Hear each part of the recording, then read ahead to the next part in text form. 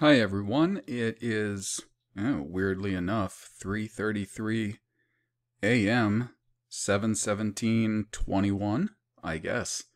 Uh don't read too much into that time. That was that was pretty weird. Anyways, making this because I know I mention pretty often how to do a word search. So if you're going to do a word study, there's a few ways that you want to go about it to try to at least use the tools that are available to do your best to get to the most likely meaning and use of a word. Of course, you do have to keep in mind there are some limitations. Even if you're going to do a very exhaustive, deep word search, there are limitations. The limitations include what manuscripts are available in what softwares. There's going to be limitations in what I'm telling you here because I only use certain tools. There might be, excuse me, there might be more and better tools out there. I mean, there's a lot of different Bible software tools. So, if any of you find a better tool and you can do these kind of things a lot better with these other tools, then let me know. In the comments, or, you can send me an email. You can find the OBRY project email on my website, so on and so forth. Okay, so there's other limitations. And it's good if we go over the limitations first, so you can keep these in mind. The other limitations are this. So I have on the screen right now the basic tools that I would usually use to do a word search. Actually, I have to bring up one more thing in Acrobat Reader. Acrobat Reader is one of the tools I use all the time to do a lot of stuff. Acrobat Reader is a software from Adobe that you can't just buy outright. Adobe doesn't want to sell anything of theirs anymore, like license anything of theirs anymore. They want to license it all month to month. And that's like everything in Adobe. So, people who are graphic designers, they just license them. It's got pluses, the pluses are, for instance, when I was a graphic designer and I went to school for graphic design and I worked in the field, a company would have to buy a lot of maybe Adobe, Macromedia. This was the time when Quark Express was used real commonly as a layout program. And, they would just have to buy the newest version. And the newest version of an Adobe product could, cost hundreds of dollars. And then next year they would have a newer version. And, if you wanted to stay really cutting edge and you really needed to have that new tool that they included in the new version, well, you'd have to license the new version. Okay. So the clouds are, I guess, good because, you get updates. Whenever they happen, you get updates. I suppose it's good for that. The bad thing about that is you don't have an actual physical copy that you own on a disk or a flash drive or whatever, and that's my copy, and I can do with it what I want, when I want, how I want. It's a give and take. But anyways, so this is one of the things that I spend the money that is sent to me by those generous donators, supporters, is on things like these tools and the website and so on and so forth. Even the tool I'm using to record this, Screencast-O-Matic, I have to pay an annual subscription for that. So it all goes to very good use. Anyways, and usually there's not a lot that send. The people who do are actually have been really faithful for quite some time, but it mostly just, pays for these things. And actually there's a book fund for self-publishing when I get that book done, but you guys have to understand something. I've been working on the geography book for years. For years. The problem is this. I could do it one of a couple ways. The first way I could do it is I could do it all based mostly on the translations we've got, and mostly based on Hebrew or Greek, even Latin understandings of those translations. I could do that. If I did that, well, let's say this. I was doing it that way because there's anybody who could try at any time to claim that, well, it's his weird method of using OBRY, and it's not all that complex when I explain to you what OBRY is and how it works. It's quite simple. It's just the language based on characters that anyone can find through some diligent searching, the way that they used to look before they were turned into an Assyrian block script.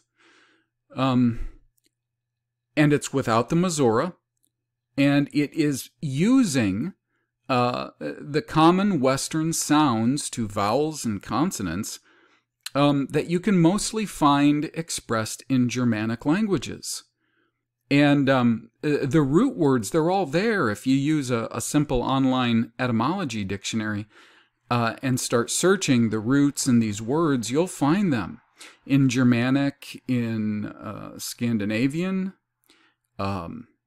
in Dutch, in English, in what they call Proto-Indo-European, and you'll even find them in Greek and Latin, because it would appear that at some point in time a number of OBRY words were transliterated and then incorporated in some sort of permanence in what we call Greek and Latin.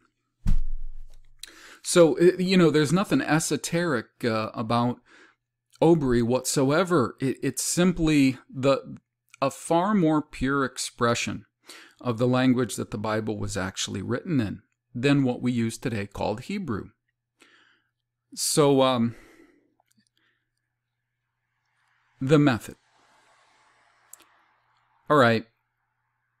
One of the things is this. The documents that I have, or the tools that I have, that are freely available. Some of the tools I have, they're available just in PDFs. And as some of you might know, I've tried to turn some of these, like, for instance, there is the, I'll go back to LibreOffice. There's the exhaustive OBRY biglyphs roots chart. This is not a finished chart. It's a work in progress because it's going to take a very long time to fill all of it in, to make it complete. And who knows how long. And what I do is I actually fill this table in. It's not a chart, it's a table. I fill this table in as I go in my OBRY translation, which I am currently in Genesis, and it's taken a really long time. But I know, I'm sorry, I started on the book. So I could either finish the book, like go through and finish these points and chapters based on our understanding of the Bible through a lens of the Masoretic Hebrew, through the lens of Koine Greek. The Septuagint is in Koine Greek, or Latin Vulgate. The problem is that for the last year or two, I've noticed on a lot of key points that and maybe I would get a chapter written and I'd be pretty pleased with it. Because you can see a lot of the problems in the geography comparison between Palestine and what the Bible actually says. You can see that very clearly if you just stuck with English. You could see it. So let's say I would get a chapter done. and I would be going back through it. And I would be checking my terms just to make sure everything was spot on. And I would start seeing anomalies. I would start seeing anomalies in the text. I would start seeing anomalous words and phrases, maybe say around a key word that I was using in that chapter to prove something. So I would have to go back and I would have to study those things out. And a lot of times in doing so, that actually gave birth to a number of the presentations and ideas I've talked about in the meantime. When I say I've been writing the book for a couple of years, I've been writing the book since far before I got chemo. I started on the ideas of it as early as doing the first early presentation I did, The Patriarchs, Their Livestock, and the Land, which I've recently updated, revised, rewritten, and will be re-releasing pretty soon because it's very different than it once was. So that's a long time.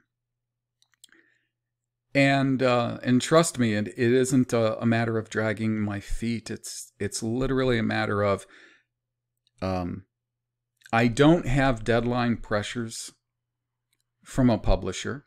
I don't think I ever will. And it has to be done right. And if you're going to do something, do it right the first time. And then it'll last to the best of your ability and the best of your knowledge. And that's why it takes so long. Right now I'm working on a concept in the geography book. It's having to do with the directions, or how we understand directions, north, south, east, and west. Because I had to have a chapter on north, south, east, and west. There's a lot of words in the Bible that are translated as those cardinal directions. And they have to be looked at to see whether they actually mean north, south, east, and west. And as I spent more and more time looking at them, I started seeing a lot of problems that I had to address. You know, and one of the ways that you have to address these things is by doing these sorts of word studies. So yeah, I do have these tools available. I try to export them so I can publish them as a PDF, because most people have the ability to open and work with a PDF even if it's in your browser. You know, a lot of browsers will open and read PDFs. You can just open it in a browser and work with it in a browser. That's great. You don't need Acrobat Reader just to do that. The problem I'm having is that when you choose export in LibreOffice, for some reason, all of the bookmarks that I put in these documents to make them easier to navigate, they're not coming out right when I export these into a PDF. And I didn't realize this for a long time, so that could be the case here in the document that's the Strong's OBRY words. I know it's definitely the case in the exhaustive OBRY biglyphs roots table. And that's what's caused me to not keep publishing it weekly, because I change that table just about weekly. Not change, alter, but fill in more cells in the table, get better information, because it is a work in progress, and I do get more and better information week by week or day by day. So the reason that all of these bookmarks or indexes, cross-references are in these documents, they're big documents. Okay, the Strong's OBRY word list is 59 pages. The exhaustive OBRY biglyphs roots table is 148 pages. I've also put up at the website PDFs of the OBRY Old Testament in the Masoretico-Critical, and also in the, I want to say, in the Micriot Gedalot. Let me see. can find out real quick. So I have 2 versions that I've put up at the website. Oh yeah, the Westminster Leningrad Codex. So those 2 different versions. Now, I use a lot of times when I'm doing these word studies and searches and trying to figure things out. Oftentimes I use the Masoretico-Critical, the MC, because of eSword. Now, eSword is the software I use most often to do Bible study, because it's really, I think it's loaded with pretty good tools and actions that you can perform. There are a lot of different manuscripts available that you can get for eSword. Okay, if you just get the software and you load it up, one of the things you can get is a module for Bibles called Hebrew OT Plus. You can also get Hebrew OT. Now, I use those. Those you can find when you go to download. There's the download tab at the top, and you can choose that. And you can go. They're free. Okay, so you can also go to a website called BibleSupport.com, and that's where I got these other modules. They're called HSB Hebrew Study Bible. I use pretty much HSB 2, 3, and 4. HSB 2 has, what they'll do is, maybe I should start with 4. Okay, HSB 4, now this is the, this is all based on the Mikraot Gedalot, which is the text that's underlying the King James Version. So everything you would find in King James Version, chapter and verse, you're going to find reflected in the Mikraot Gedalot or the Hebrew Study Bible. Okay, this module is 4. This is only Masoretic Hebrew. And the nice thing is it actually has, if you need to look at and compare what the Masoretes did, as far as the, really as far as the collation that, what's his name did, that worked for the press that published it. I mean, the big names in some of these translations are definitely Christian Ginsburg, because he did the Masoretico-Critical, and he did a lot of work in the Masorah. Don't trust the guy, please, but him, because that was a lot more recent. And then sometime long before him, the Mikraot Gedalot was put out. It was published by, I'm going to get the information on it right here, Bomberg. I am sorry. Yes, it was Daniel Bomberg. Pretty much, let's see, a Jewish publisher. And it was, let's see, it was collated by a guy, there it is, Yaakov ben Hayim.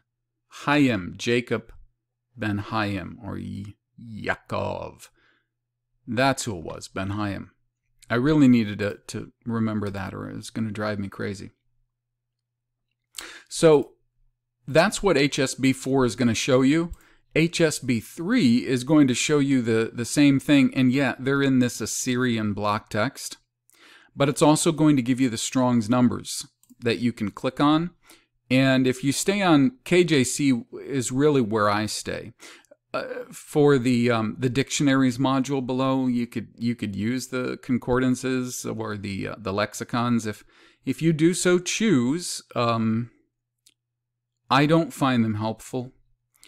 I stay on KJC because what KJC is going to do, it's going to simply give me the total amount of times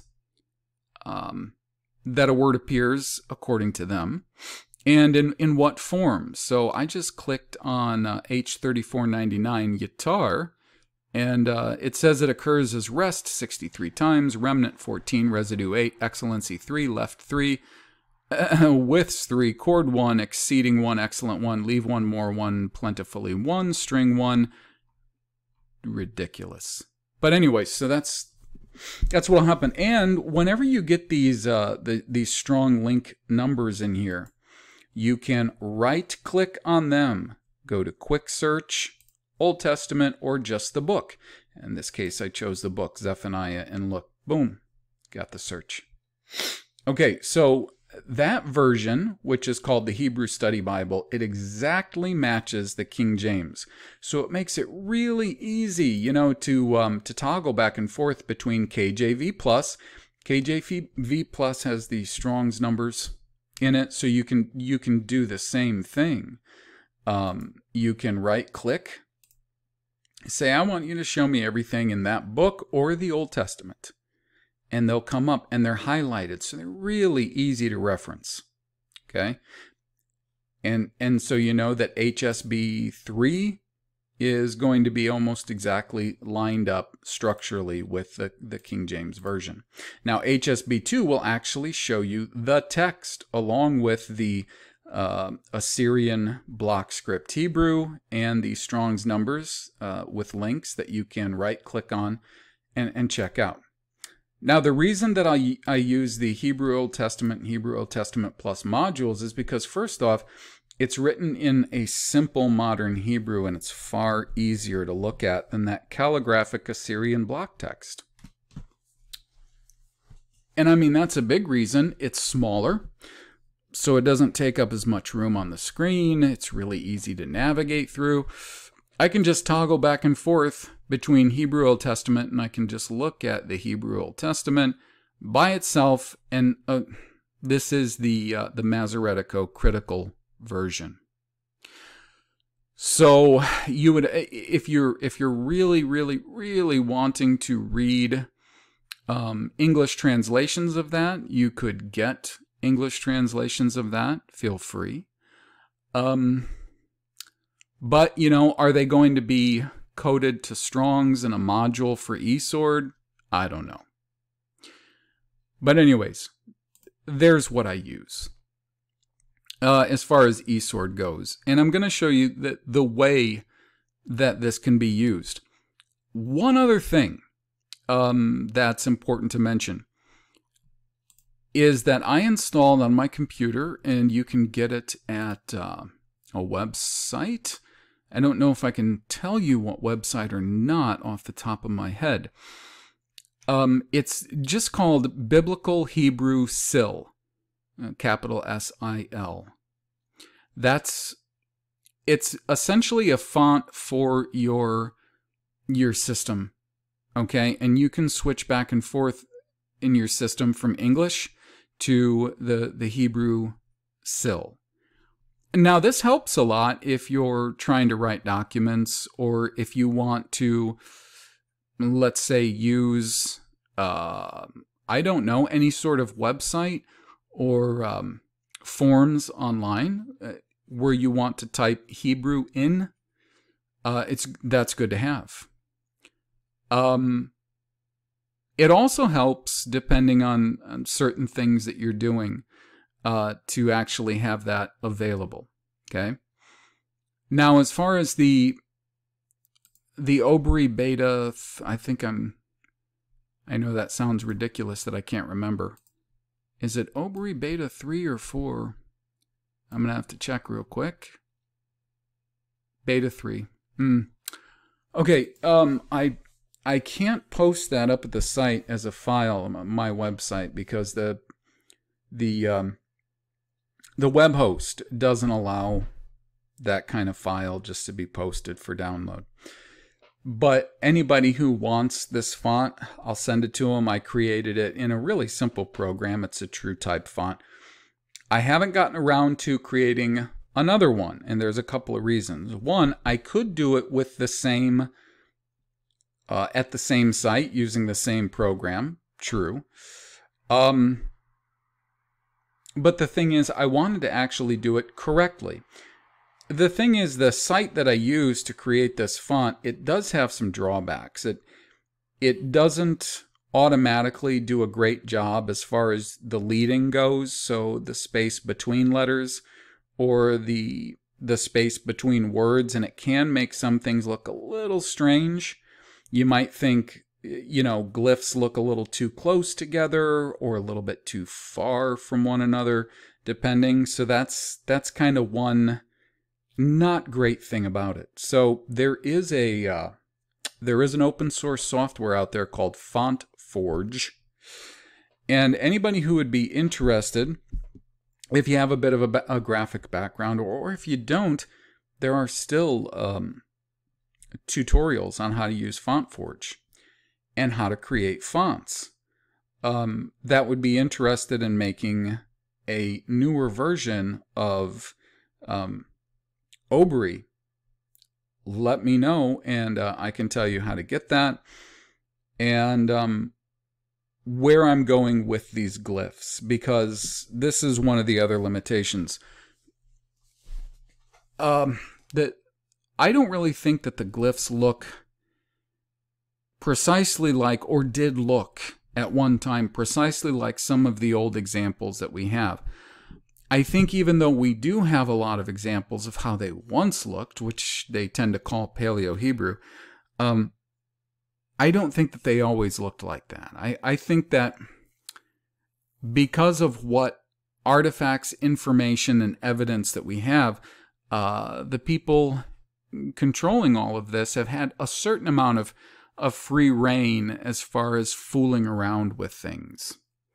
What I essentially believe is that the glyphs once looked very much like what the letters in our English or Germanic alphabets now look like. The letter that they call Kaf in Masoretic Hebrew, it's a K. And I think it looked very much like our K does today, like an open splayed hand. The letter that they call Samic, you'll see that in the OBRY Beta 3, it almost looks like a telephone pole, because those were the best examples I could find in the materials within where I was looking. You have to remember that that glyph is not used as often as a lot of others. So there was probably room to play and misrepresent it. Because I'm not saying that all the artifacts that we're looking at are authentic. For instance, the large rock that they say is in Hezekiah's tunnel underneath what they call Jerusalem over in Palestine. Well, first off, I don't believe that's Hezekiah's tunnel, because it's described very differently in the Bible than the tunnel that's over below Al-Quds, or what they call Jerusalem. But there's a large inscription using a certain type of old letter. And I just don't believe that a lot of that is authentic, what is known as Paleo-Hebrew or OBRY. So S is one of them. And you'll notice in OBRY Beta 3, the S looks sort of like a telephone pole. Whereas I believe that the original S looked a lot like our S does today. And it did have a lot to do with meandering, curving, turning, and that's why it looked like our S does today. So there are changes that will have to happen over time. One of the reasons I haven't done it, first off, I don't have enough time. But another reason is, who knows what I'll think of the way that these glyphs should actually be represented as time goes on. Maybe when I get further and further down the road, I'll decide that they should look nearly exactly like our letters today do. I don't know. So anyways, just so you know about the limitations that there are, so that you don't get caught up if you're doing these word studies. As I've said before, I also have at Archive, you can go to archive.org, and I'll just put that in real quick. Now you should be able to actually, maybe you can just punch in OBRY. Let me see if that comes up. There's a list that I've created, and I actually should have it bookmarked. I don't mean that as in I should. I mean I should. Oh, I should have bookmarked it. Let me try this.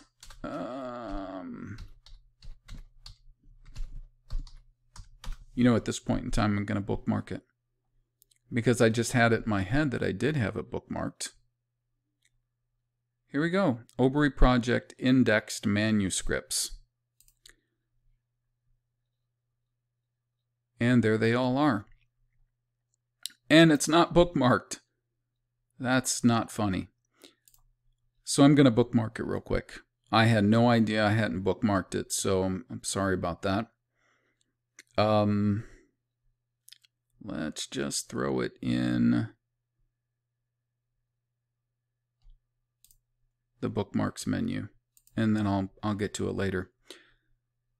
So in here, you can reference about 30 manuscripts. And as you'll see up at the top, I indexed all of them with cross-references. So these cross-references, which are pretty much at the beginning of most of these texts, they will take you to the various books. You can see them here in this, this Madrid manuscript. Okay. I haven't taken the time to verse mark these, so you're going to have to be sharp. If you want to search what any given manuscript has written for, let's say, a word that you come across that seems strange, out of place, what do these manuscripts say? You could go and you could check any of these manuscripts that have that in there. Now, some of the manuscripts that are like this is one of the manuscripts it's Leviticus to Deuteronomy, and it's Hebrew, but it's also a Targum. So this starts right out Leviticus 3, and what you're going to see is you're going to see the Hebrew first, and it's best if you can just download these manuscripts. But you can still look at them in here. You can blow them up a little bit, look at them closer. So what you're going to see is they're going to first give you the Hebrew text, one line of it, so one verse. And then they're going to have a colon.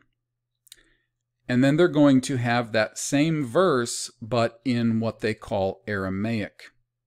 Which, here's what I believe Aramaic is. Based on the history I understand from the Bible, 2 Kings 17, and the Samaritans, that this all comes from Samaritan texts, everything we know of as Hebrew, pretty much, is that what they call Aramaic. I don't know that that's really the language that the people from Aram spoke, but I think it's actually the language that those people who were brought in by the kings of Assyria and Babel, that it's actually a sort of ad hoc OBRY. A lot of ad hoc OBRY terms inserted into the language that before was actually Ashur or Assyrian language. That it's basically a kind of a bastardized language. Same with Koine Greek. And I've found more and more that these people are kind of at the root of everything bad that we misunderstand about language, unfortunately. So you can use these to reference. Now, if you're going to try to study a word, get to the bottom of what the word actually means. I'll use the OBRY English Genesis that I've been working on. So let's say I'm at Genesis 1:21. And I've already translated the word bara. I've already done alayim, at. Okay, so I get to this word that I haven't done yet. This is taninim. And what I'm going to do is I'm going to put this through some filters using the tools that I have. One of the things that would help is if you understand what are the likely roots in a word. So this word is most likely a noun with the definite article on it, taninim. So this could be a sort of neutral plural at the end. So you would have tanin. Okay. You could look at this. You could break this down and look at it in the exhaustive table. And we'll see if I have it. 10. Now remember, these basically the Strong's OBRY list and this table, they're better if you use them in LibreOffice than if you try to use the versions that are the PDF exports, because the cross-references do not work correctly. You'll still get all of the text as I've entered the text in, but you're going to have to manually scroll through. If you have the documents, the LibreOffice documents, which I gladly send to anyone who wants them, if you have the LibreOffice documents, then you can navigate through these very easily. So if I just want to look at the root, I go to my table. I've actually got 3 entries here at the left for 10, TN. One says that it's used 2,009 times for give, put, yield, or recompense. That may be true. It says it's used 1 time as sea monster, though it occurs as tanim, not tanin. And again, tanim, sea monster. But what I just saw there in the text was tanin. So I would actually say a word like tanan is closer than this tanim, just depending. So there's a way that we can, all right, so you can go and you can reference the cognate words here on this, the exhaustive OBRY biglyph roots table. That's one good way. You just look at all of the different cognates that have very similar structures and get an idea of how it's used from those. The other way is, so you open up your eSword, and we'll go to Genesis 1 and to verse 21. And here's the word, taninim. What I'm going to do is I have the module Hebrew Old Testament Plus open. I'm going to right-click on the Strong's number. And in this case, I want to pick the entire Old Testament because I want to see all of the examples of it. Now, if you get into a really common word, let's say like ba, which is to come or enter, there's going to be a lot of occurrences. In some instances, eSword is only going to give you like the first, I think it's somewhere around the first 1 to maybe 1,500 to 2,000 occurrences of that word, and then it's just going to crap out.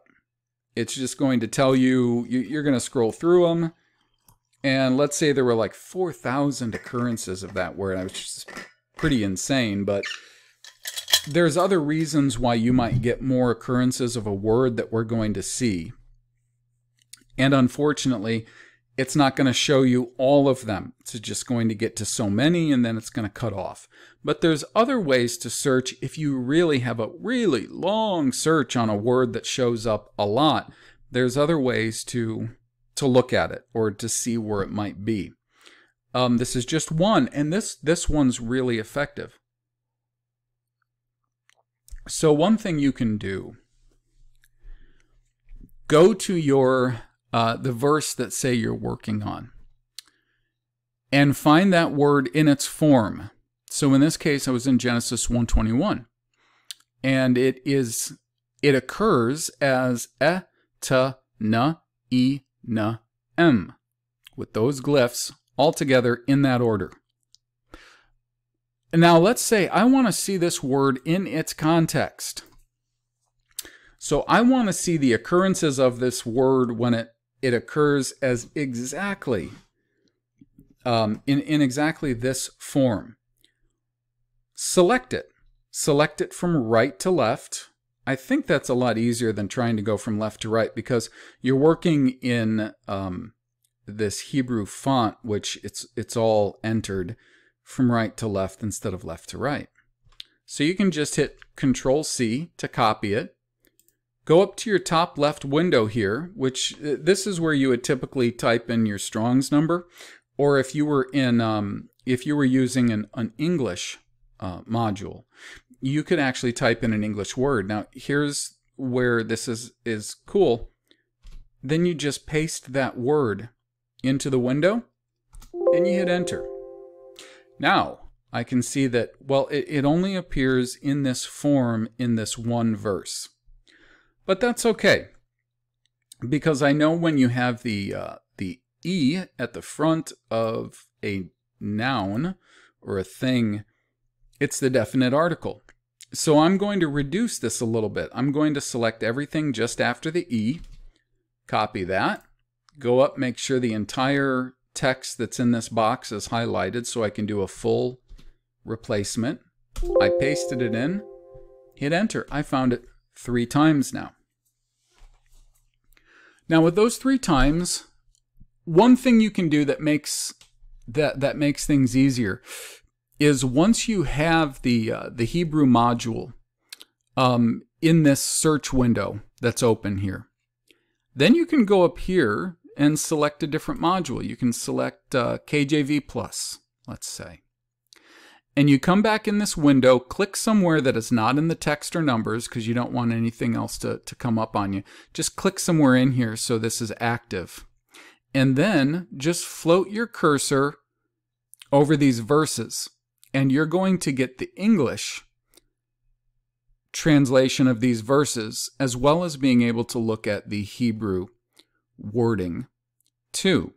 And you'll be able to compare any of these words between what it is, at least in English, King James English, and what it is in Hebrew.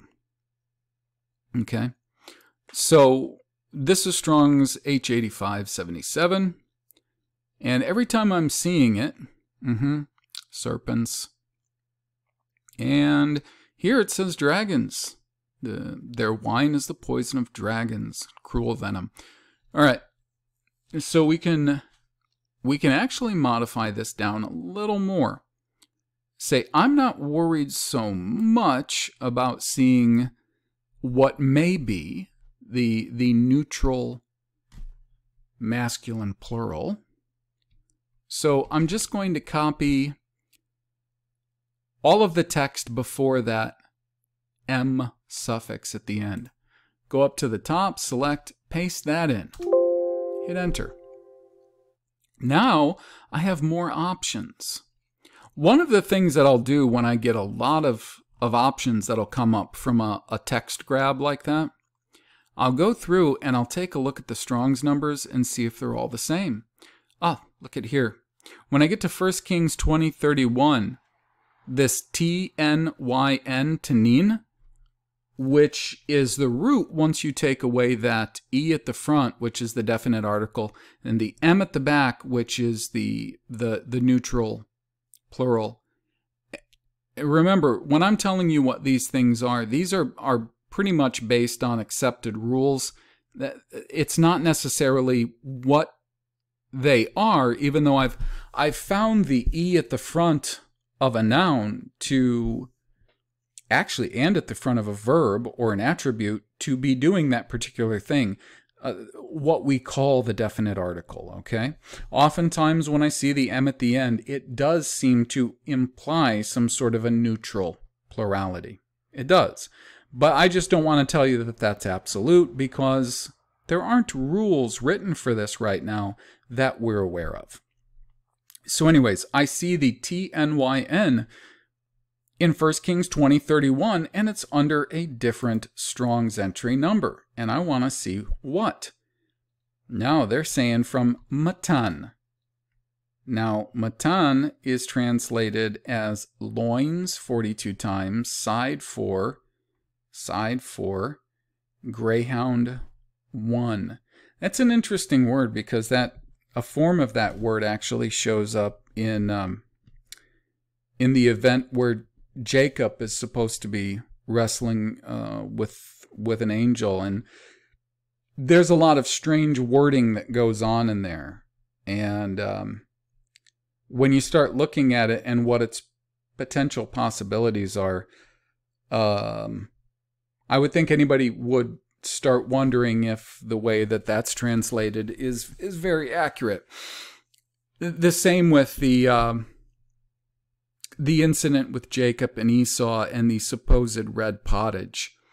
The way that the wording is actually written in there, it just certainly doesn't seem like the translation is correct, that Esau sold his birthright for a bowl of red pottage, or a bowl of anything. So anyways, now you understand that, okay, I can see this root that's being expressed in this other word. That's interesting.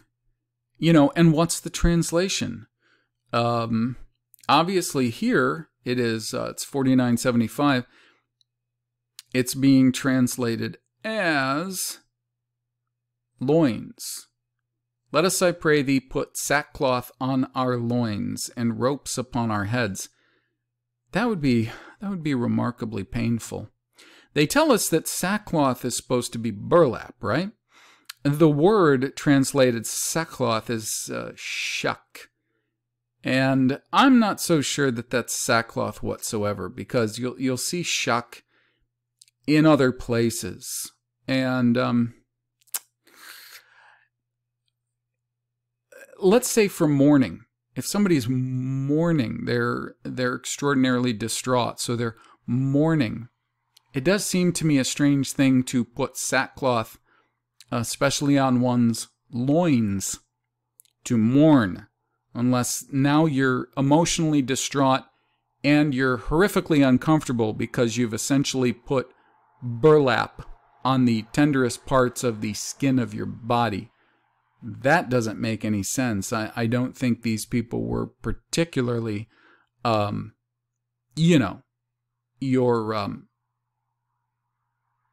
misogynists, because it does strike me as misogynistic.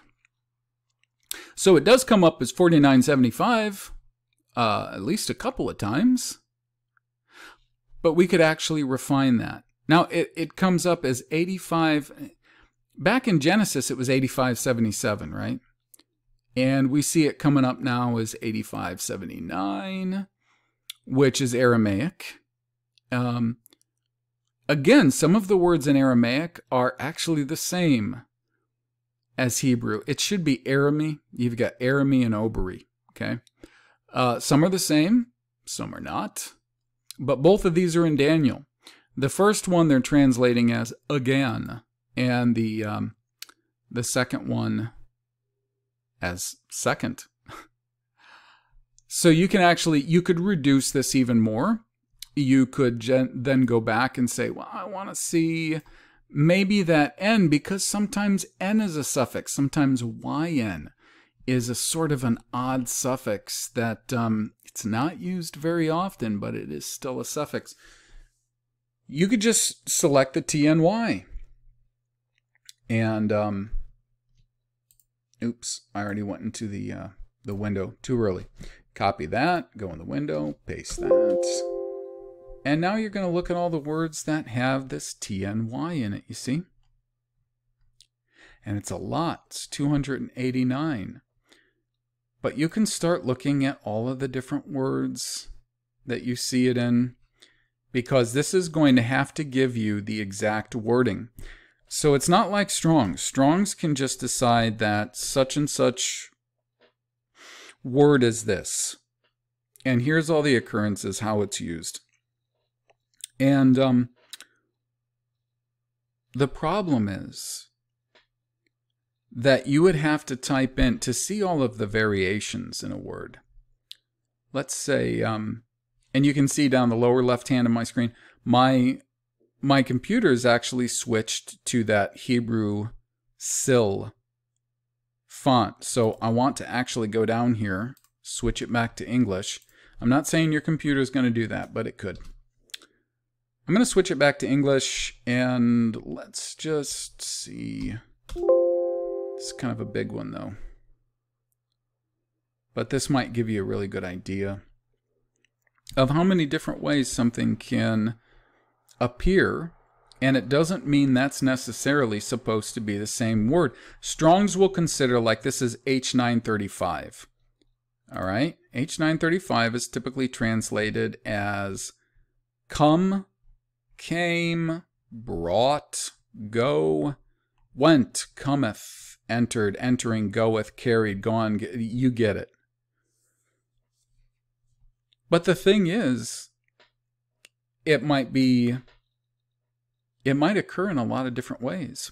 And those ways may or may not be the same word. We're looking at something made up of different glyphs. Now, in some cases, it has prefixed and suffixed glyphs because it's working within an entire thought. It's surrounded by other words. So you look at this example from Genesis 6:20, Yi Ba'u. It's got the Y at the front, the U at the end, so we've got a verb leading into the next thought. So the root here is just ba, B-A, to, come, enter. But there are going to be those times when there are prefixes and suffixes. There are times when you're going to see affixed glyphs in there. So you would see maybe a Y or a U between the two principal glyphs, making up that simple biglyph root. But there are going to be times when, for instance, Genesis 10:19, they have Bake, B-A-K-E. That does not really follow as far as it being the same word. And there's some reasons for that. It doesn't really follow to have the K at the end because that would typically be one person speaking to another and signifying you or your if it had the K at the end. So we're looking at possibly a different word here because this is just third person, this Genesis 10:19. In English, it says, "And the border of the Canaanites was from Sidon as thou comest to Gerar unto Gaza." Now, this is a verb, and they're trying to tell us that Bake is, in this case, 935, comest. The problem is it's far different than all of the other forms of ba, to come, to enter, to bring. So that's important. But I want you to see the difference between using a Strong's number and actually selecting the text and putting that in and seeing what comes up. So we'll take that. I just copied Bake and put it in. Now in this case, it always occurs as H935. But if I just selected the first three glyphs, copied, paste, I get a lot more that comes up. We still have it as 938 or 935 in a number of instances, but what else? We have it appearing as 938 in well, it's Ba'akal nu, taking, eating. Let's see. That's one problem, is that B is a prefix that tends to signify in, with, or near. So you always have to be on the lookout for that. If you get to one and, for instance, it's like H398, which the root is akal, and you have it right here, you just have to be kind of on your guard. Because akal, with, near, taking, or consuming. So you got to be a little bit careful about that. If you don't find a lot of decent, what do I got here? And we're back to 935 again. If you don't find a lot of decent cognates that actually help you try to figure the word out a little bit better, you can go back and just select a different aspect of the word, like the last three glyphs. ACE. Paste those in. AKE. I said C because in this more modern Hebrew script, it looks more like a C than a K. Sorry about that. So I end up seeing a lot of Malake, messenger. Let's see. Mostly that, $43.99.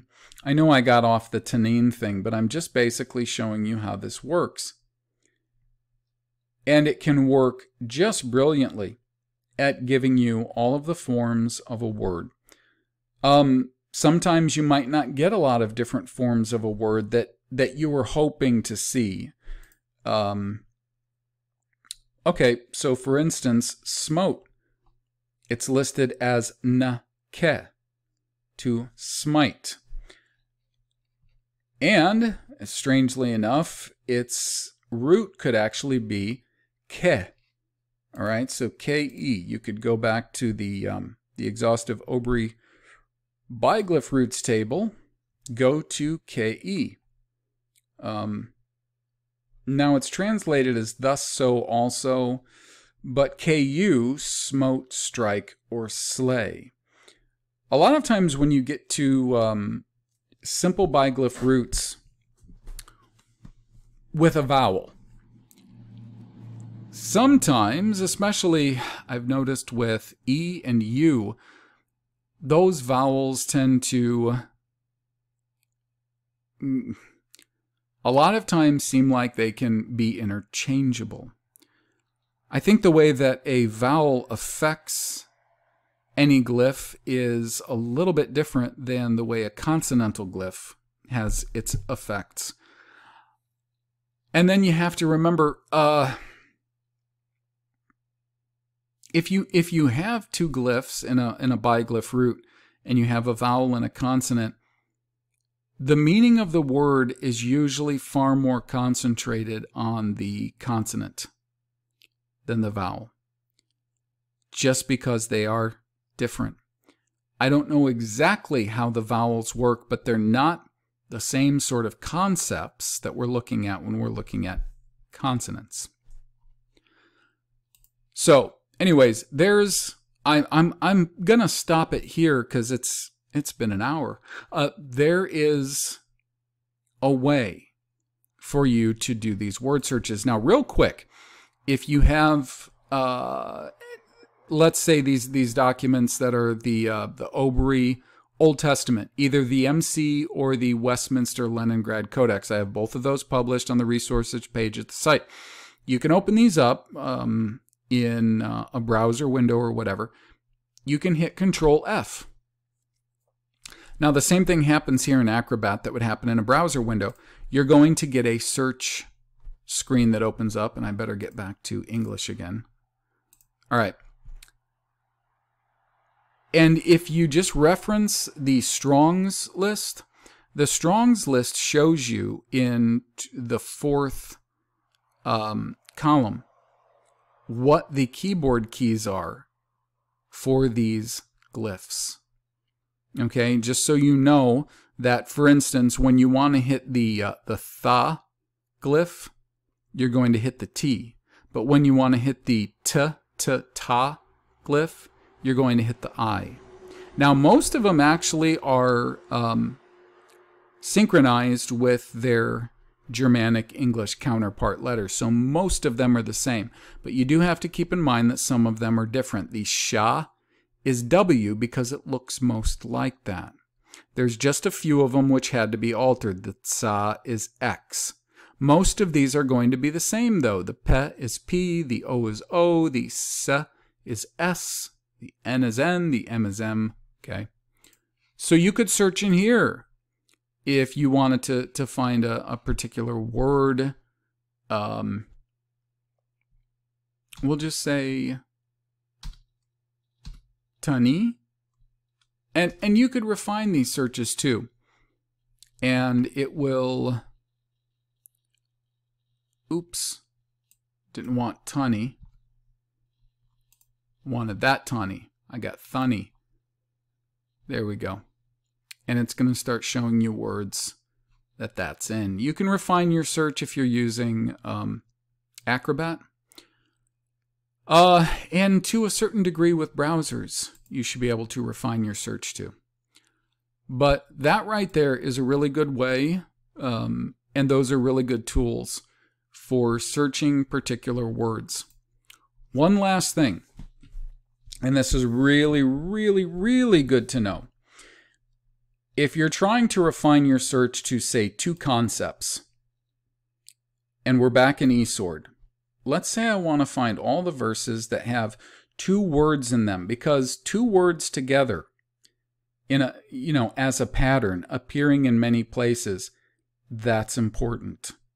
So you want to try to select the root of the word. If you're not sure what the root is, click on the number, and typically a lot of times they'll show you the correct root. So let's say in here we're going with Ammer. So I'm going to select Ammer, copy it, go up to the top left box, paste that in. Now this part is really important. We're going to put it with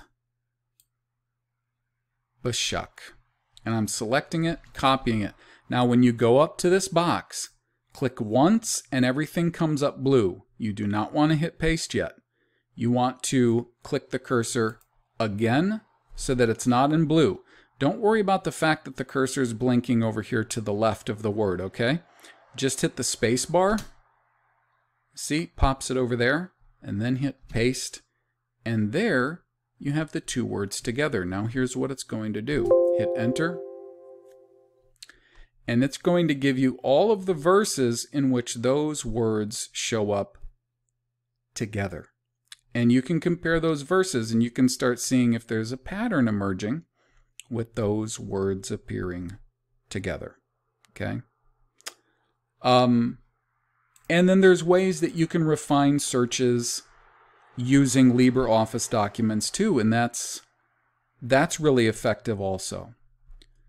So anyways, yep, there are some of the tools, some of the methods and techniques that anyone can use to do word searches in these various programs using these various tools. You can do something very similar to this if you had selected all of this in just King James English. If you wanted to see all of the English words, you could do that. You can do this with Greek. I do this with Koine Greek documents. You can, as far as I know, I'm pretty sure, well, I could do it with Latin as well. The only problem with Latin is I don't have a version right now on here that has any sort of Latin coding, because that would be dictionaries. It's not coded to Strong's or anything like that. So I'm not even sure if that will come up or not. I'm going to check actually while I'm... All right, let's say Latin. And... give me a sec. Not sure if this will work, but I'm just giving it a try while I'm at it.